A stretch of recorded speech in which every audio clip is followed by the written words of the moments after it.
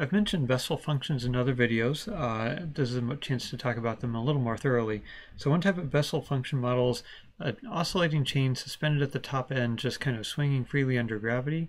And it's not that that's the most important application in the world, but this is the one that's easiest to demonstrate in a calc class. So that's what we do. And then I'll show some other Bessel function types later. So let me switch views here. So I have here a classic chain, and I'm going to suspend it just from the top, not from the bottom, and I'm going to let it swirl around. And you might ask, what mathematical function describes the shape of the chain? You might guess it's maybe a straight line, but it actually has a little bit more curvature on the bottom than at the top. It's also not quite a sine wave. The more fun thing happens when you give it an extra bit of speed, and you can get a point there that's sort of stationary, then it doesn't swing in a wide radius. There we go. And what shape is this taking on? Well, it's kind of like a sine wave up here, but down here it's more steeply sloped than the sine wave up here was. So it's not quite a sine wave or cosine wave. If I spun this even faster, I could get a stationary spot here and a stationary spot here. But that's kind of hard to maintain. But fortunately, I found an example in a florist shop here in Ypsilanti. Let me show that. So here's a quick web page that shows those three swinging modes. Here there's kind of one wavelength from the top down to here, and then another wavelength down here.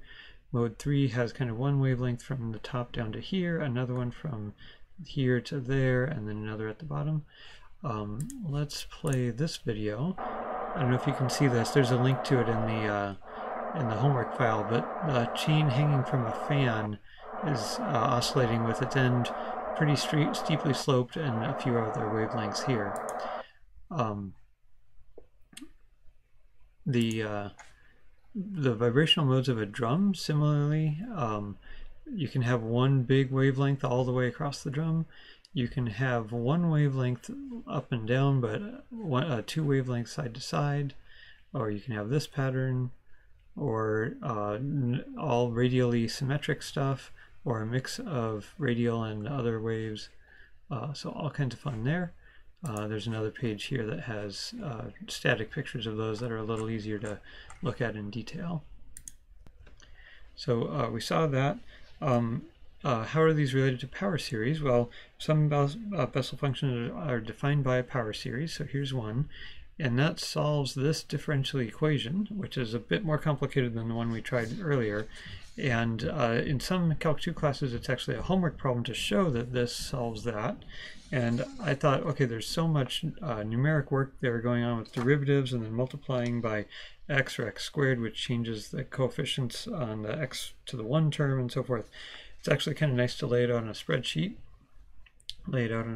So here's the way you would solve something like that if this were a homework problem. I think it might be an optional homework problem. So all kinds of interesting things that people used to do by hand before they had spreadsheets. But you can see in the end, if you add up all those terms here, you should get 0 plus 0x plus 0x squared plus 0x cubed. And this is that final sum here, and you're getting all 0 coefficients. So that shows it worked. So yay, Bessel functions.